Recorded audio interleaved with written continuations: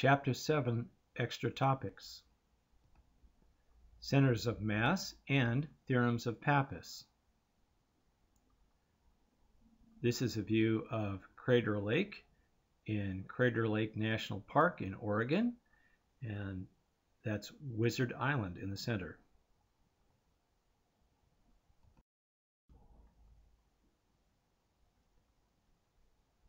Centers of Mass. By the way, this photo was taken at a city park in Washburn, Michigan on Lake Superior. Torque is a function of force and distance. Torque is the tendency of a system to rotate about a point. In this photo, we have a downward force and a horizontal distance. If the forces are all gravitational, then torque equals the summation of mass times g, which is the acceleration due to gravity, times x, which is the distance. If the net torque is 0, then the system will balance. Since gravity is the same throughout the system, we could factor g out of the equation. We get m sub o equals the summation of m sub k times x sub k. This is called the moment about the origin.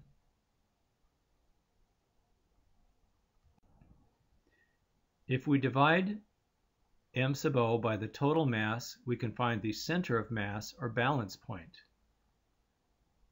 So x bar equals m sub o divided by m, which equals the summation of all the distances times all the masses divided by the summation of all the masses.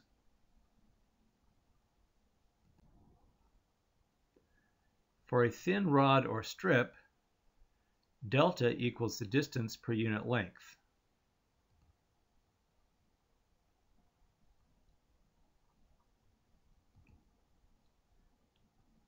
The moment about the origin is m sub o equals the integral from a to b of x times delta as a function of x dx. The mass is a summation from a to b of delta as a function of x dx. So the center of mass, x bar equals m sub o divided by m. That is the moment about the origin divided by the mass. For a rod of uniform density and thickness, the center of mass is the middle.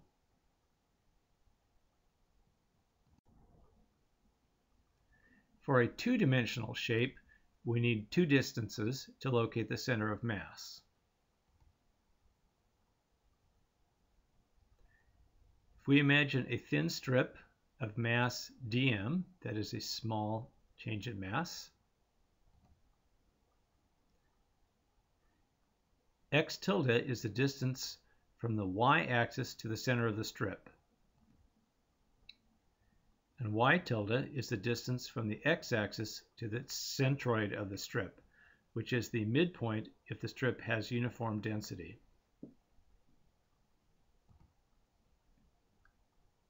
X tilde, pronounced x tilde.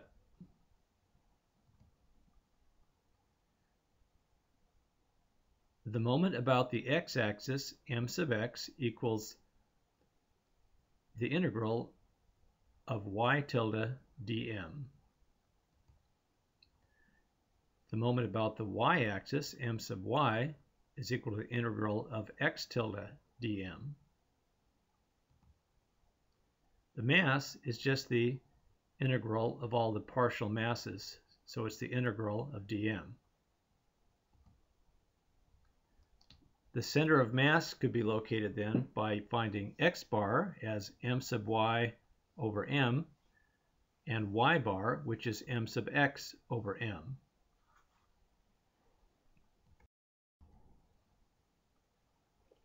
A little vocabulary. Center of mass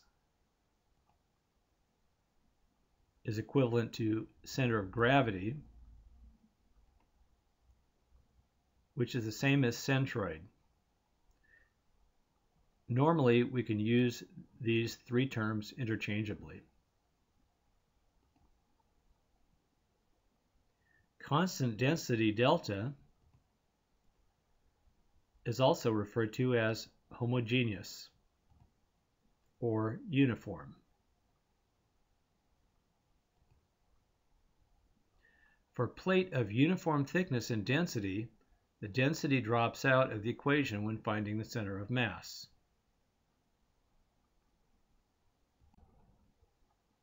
Here's an example, and I'll ask you to use your imagination. Consider the shape underneath the curve y equals x squared. As an artist, I would like to cut a piece of plate steel in that shape, and I would like to hang it by one cable from the ceiling of the Gallery of Modern Art so that it hangs flat and level. To do that, I need to find the centroid.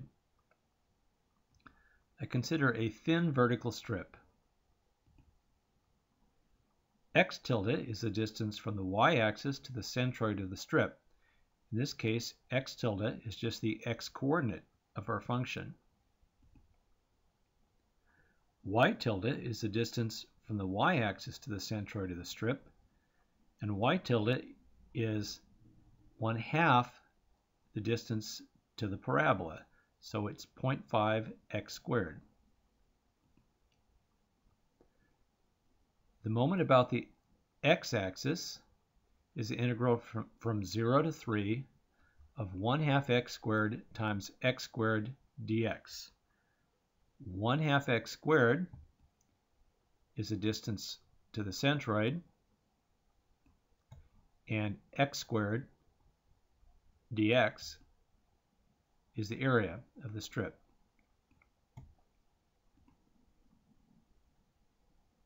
So I simplify, find the antiderivative, substitute 3 in for x, and I get the moment about the x-axis is 243/10. The moment about the y-axis is the integral from 0 to 3 of x times x squared dx. In this case, x is the distance to the centroid, and once again, x squared dx is the area of the strip. So I simplify, find the antiderivative, and I substitute in the 3 to get 81/4. Now I need to find the mass. The mass is the integral from 0 to 3 of x squared dx, or 1/3 x cubed from 0 to 3, or 9. And I should say, even though I'm calling it the mass because this steel plate has constant density and thickness, what we're really finding is the area. So x bar is m sub y over m, or 81/4 over 9, which is 9/4. Y bar is m sub x over m, or 243/10 over 9, or 27/10. The coordinate of the centroid then is 2.25 and 2.7. So I could drill my hole and insert my eye bolt for the cable at that point on the shape. Note, the centroid does not have to be on the object. For this horseshoe shape, the centroid is in space, not even on the shape. So there's no way we could balance that shape horizontally on the end of a pencil, for example, or hang it from a cable and have it hang flat, because the centroid is not even on the object. If the center of mass is obvious, use a shortcut. For example, for a square, the center of mass is in the middle. Same with a rectangle. And a circle. This one's convenient. For a right triangle, the centroid is 1/3 of the distance away from the right corner. So it's b/3 in the horizontal direction and h/3 in the vertical direction. And now we move to the theorems of Pappus. When a two-dimensional shape is rotated about an axis, volume equals area times the distance traveled by the centroid. Surface area equals the perimeter times the distance traveled by the centroid of the arc. Consider an 8 centimeter diameter donut with a 3 centimeter diameter cross-section. There's our high-tech donut.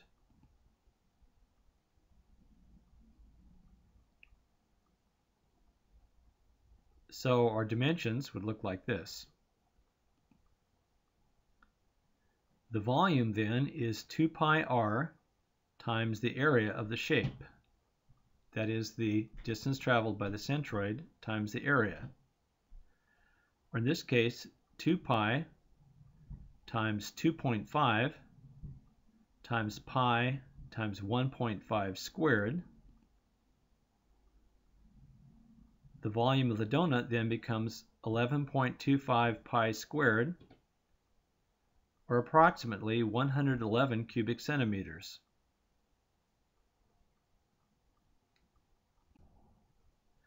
We can find the centroid of a semicircular surface by using the theorems of Pappus and working back to get the centroid. The area of this surface is 1/2 pi r squared, since it is half a circle.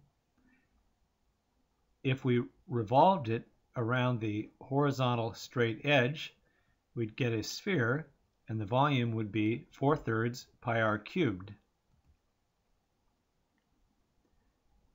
Using the theorems of Pappus, then the volume is 2 pi times the distance to the centroid times the area, which is 1/2 pi r squared, and that would have to be equal to 4/3 pi r cubed.